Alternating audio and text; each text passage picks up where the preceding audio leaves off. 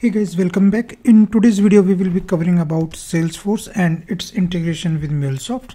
So what is SalesForce? SalesForce is like a CRM solution, and it is being referred globally across different organizations for different purposes, and it gives all of your departments including marketing, sales, commerce and service a single and shared view for each and every customer. So you can maintain all the customer contacts, your account details. Different objects are available within the Salesforce, and even you can create customized objects as well. So when I say objects, it is as good as the attributes for a particular entity. So entity could be a contact, and attributes could be like the first name, last name, email, and all other relevant stuff, right? Apart from this, Salesforce also gives a lot of solutions around sales, service, marketing, commerce, developer apps, analytics in terms of Tableau, recent acquisition, along with integration from MuleSoft side. Apart from that, employee experience, industry specific solutions, partner specific solutions, and there is a well defined onboarding system as well for the Salesforce for your organization to hop on. So I'm really excited to start with the first video of this integration between Salesforce and MuleSoft. So we will be covering around different aspects of that, but before going into depth of the same, let's try to understand how to get started. So this is the login.salesforce.com, and as you can see, this is asking for username and password, but in the very end it is giving the option of try for free. So if you click on this try for free, it will open up this particular page, and it is asking for step 1, 2, 3. So there are some couple of information which it will be looking for. Okay, so just put in your all the details.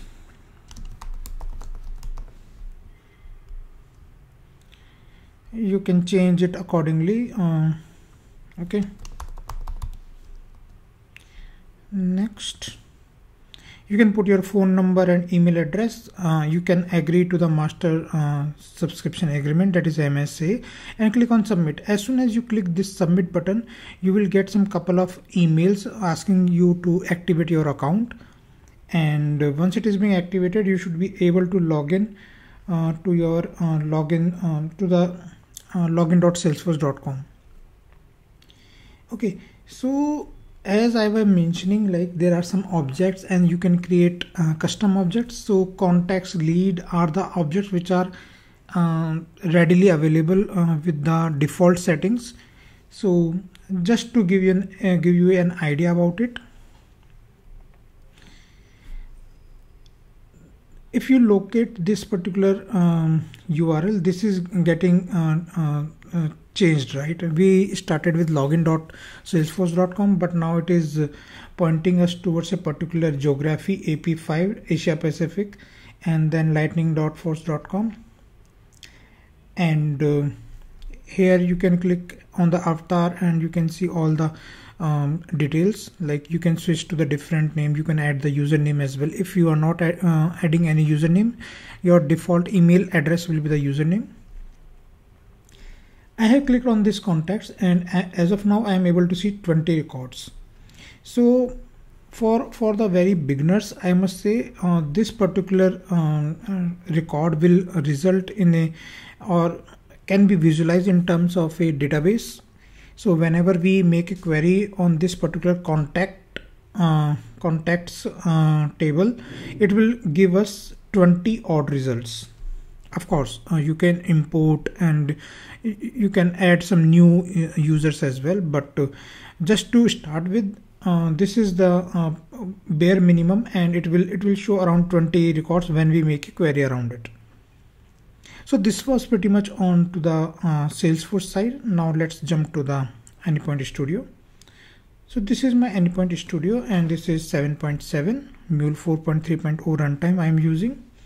and this is my domain project. So I'm going to the domain project, and I will let you know about the configuration. So how to get started from this particular page? Click on manage modules and click on this plus sign. From Exchange, search with SalesForce.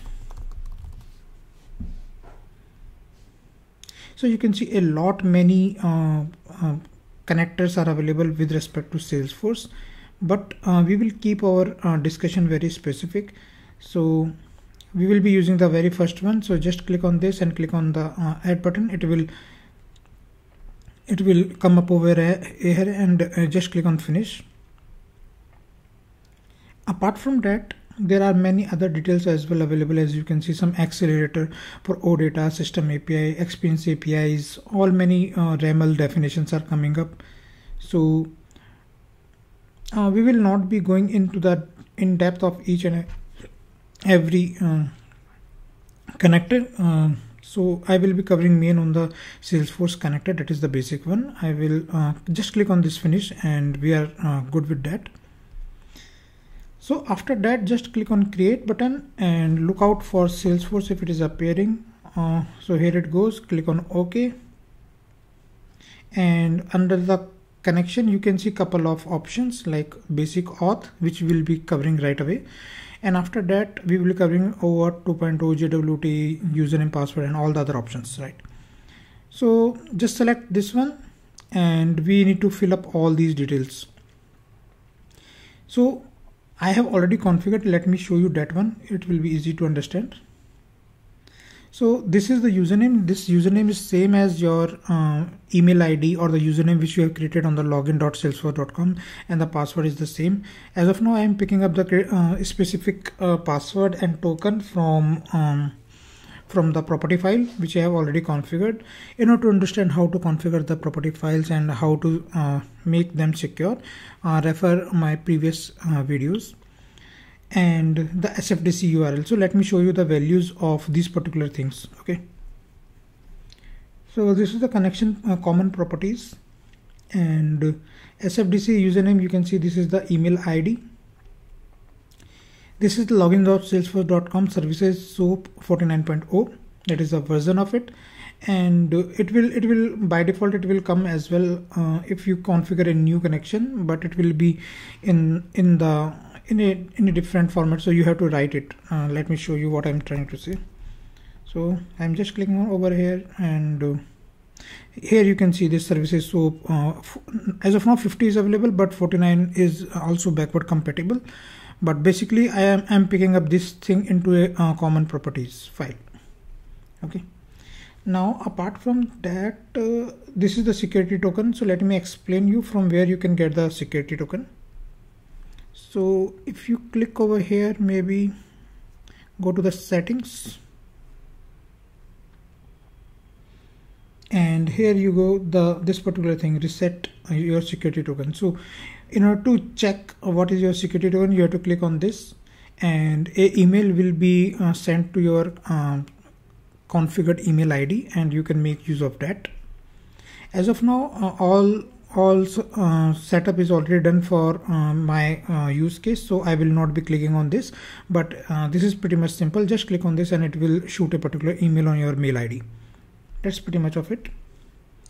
And this is the password. I have make it in a secured format, so that's why you are seeing this value, but this is a specific whatever value you are setting on the login page itself during the registration. So this was about it, and if I click on this SalesForce basic auth, I should be able to establish a connection.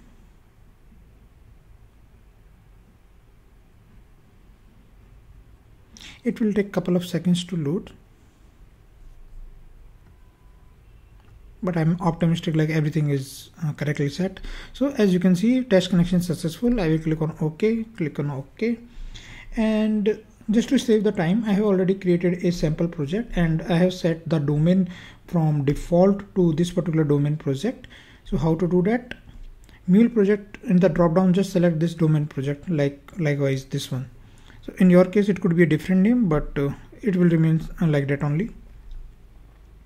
So let me show you the configuration for the basic auth. I will be using the same use case for the different way of getting connected to the Salesforce. So there is a listener which is a get operation, and it will be putting a hit on SF query endpoint. After that there is a logger. Now how to get this Salesforce query? Simple, just click on this search and exchange, look out for Salesforce, just select this one, put it on the ad and click on finish.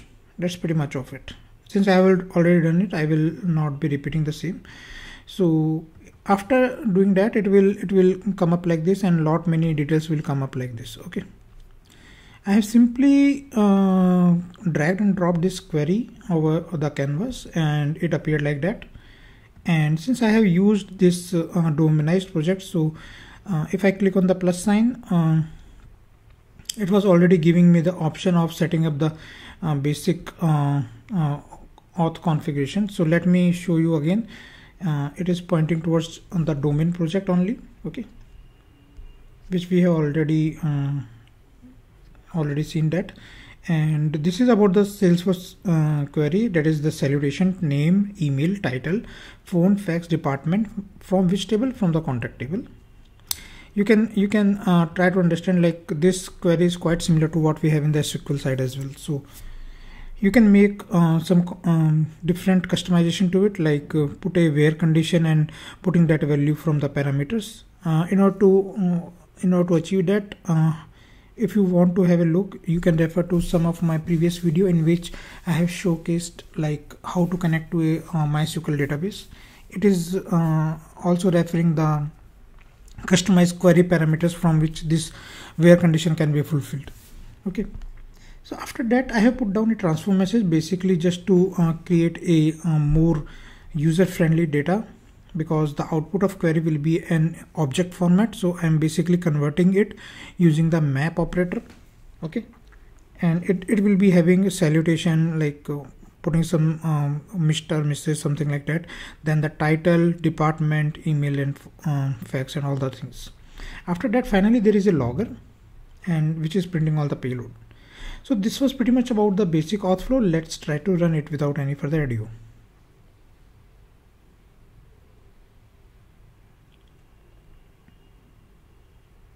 It will take some time, so in the meanwhile it's a good thing, like our Postman, it will also take some time. So let's configure the Postman as well. This Postman got restarted because of some update, so it will take its sweet time.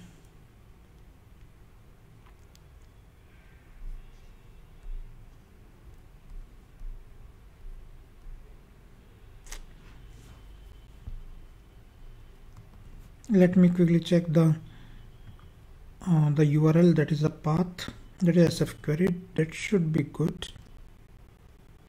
Let's check the console once again.